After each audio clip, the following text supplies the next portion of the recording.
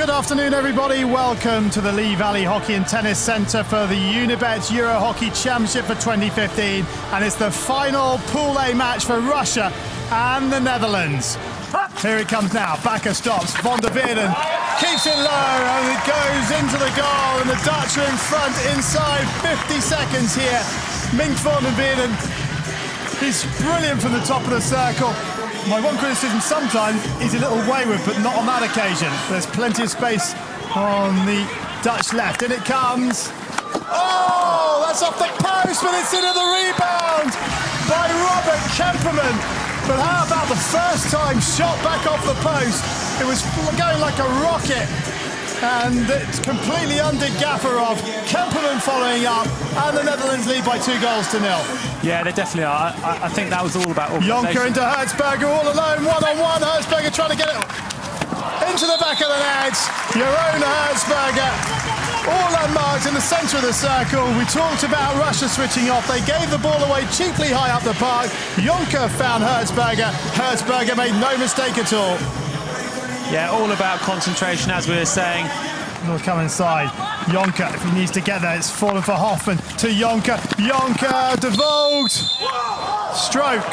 So Mink Van der Veerden looking for his second goal of the tournament. Sends Gafarov the wrong way. And the Dutch are 4-0 up.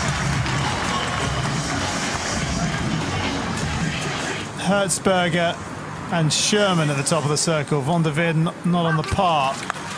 It's Hertzberger. Good save from Gafarov. Still alive though. Lovely work, and it must be another goal. Hertzberger rifles it into the roof of the net, and you feel for Gafarov because he made a brilliant save from the penalty corner, but he was stranded after that. He was getting no help from his defenders. I tell you what, if Hertzberger put that one over the goal, Caldas would have gone absolutely ballistic. Gafarov's had a great game so far, but let's see how the last sort of 7 minutes pan out as Hoffman picks up the ball into the D. Chance here, Jonker on the reverse stick, it's in. 6-0, Konstantin Jonker gets his first of the game, his second of the tournament. Hertzberger scores, 7-0. Hat-trick for your own Hertzberger. 7-0 Gafarov, beaten for a 7th time. Let's just see what happens with this attack as Bakker comes away, but Costa is another who's had a good game for Russia. And talking of good games, oh, hang on, we'll come to the player of the match in a minute. This time they pass it round. Well, they've waited till the last minute to pass it round, and Billy Bakker gets his first of the game to make it Russia 0, Netherlands 8. Yeah, Bakker actually started the move off down the middle there as well. Always nice for midfielders. They've started the move off to keep running through. Very difficult for the defence to pick up. In it comes. Flick, good save from Pirmin Blaak. It was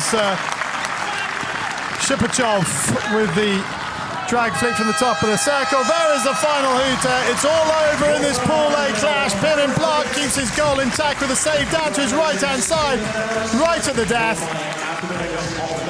That's a decent save from the Dutch second-string goalkeeper, but the Netherlands will top Pool A.